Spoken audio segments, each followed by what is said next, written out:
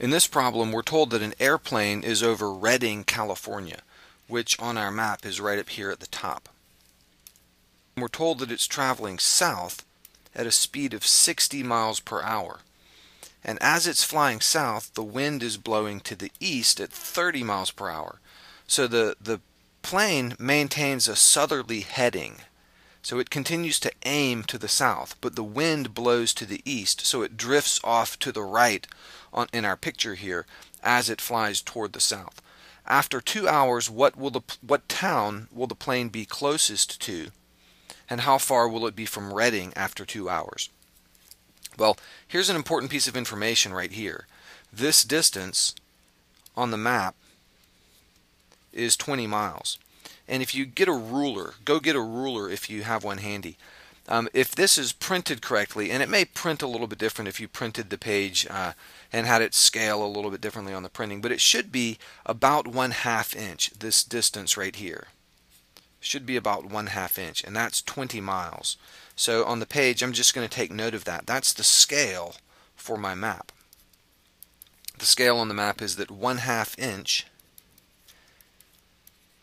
is equal to 20 miles. Now if I look back at the map here, I know the plane is flying south, but as it flies south, it drifts to the east some at the same time because of the wind.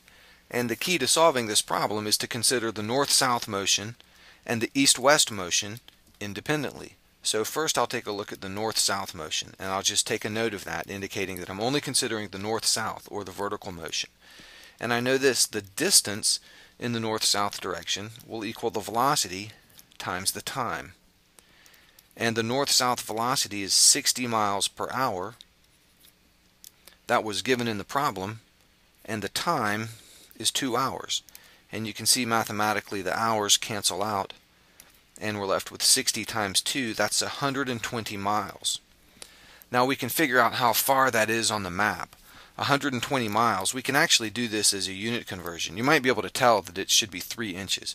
But 120 miles times, look at this, 1/2 inch is 20 miles. So I'm going to write 0.5 inches, that's the 1/2 inch, per 20 miles.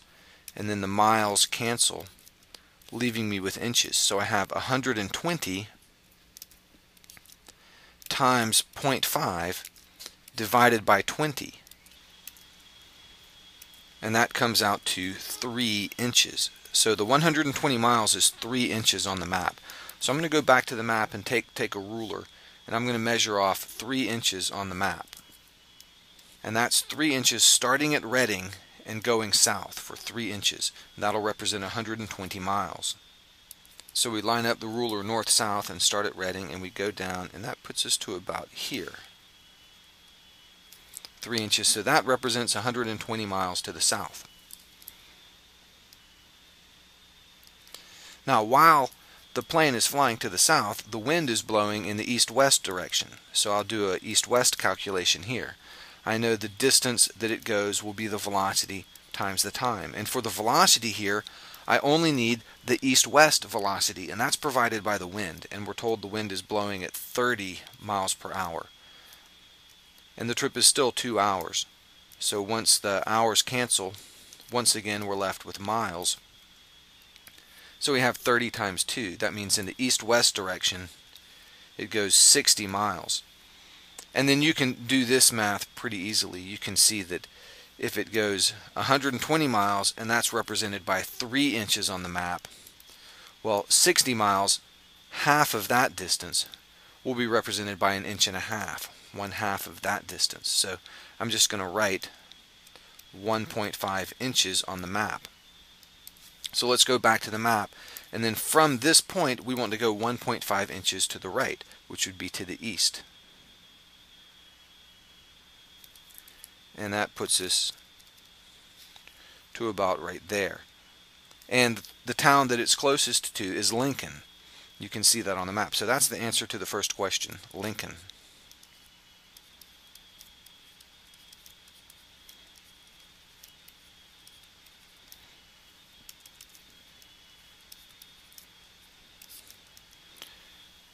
Now we're also asked how far will it be from Reading after 2 hours? So the distance from Reading, that would be the distance from Reading down to here, down to Lincoln. So let's draw that line in.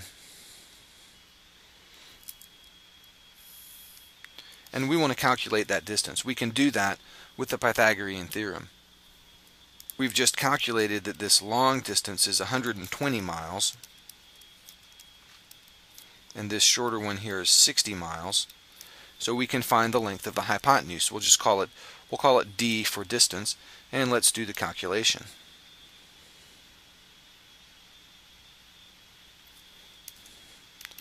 I know that d squared is going to be 120 squared plus 60 squared. Just apply the Pythagorean theorem. And that comes out to 14,400 plus 3,600, which adds up to 18,000. And that's d squared. So to find d, we have to take the square root of that. D is the square root of 18,000. And that comes out to 134 miles. So after 2 hours, the airplane is closer to Lincoln than to any other town. We just see that on the map. And it's 134 miles from its starting point over Reading, which we find with the Pythagorean theorem.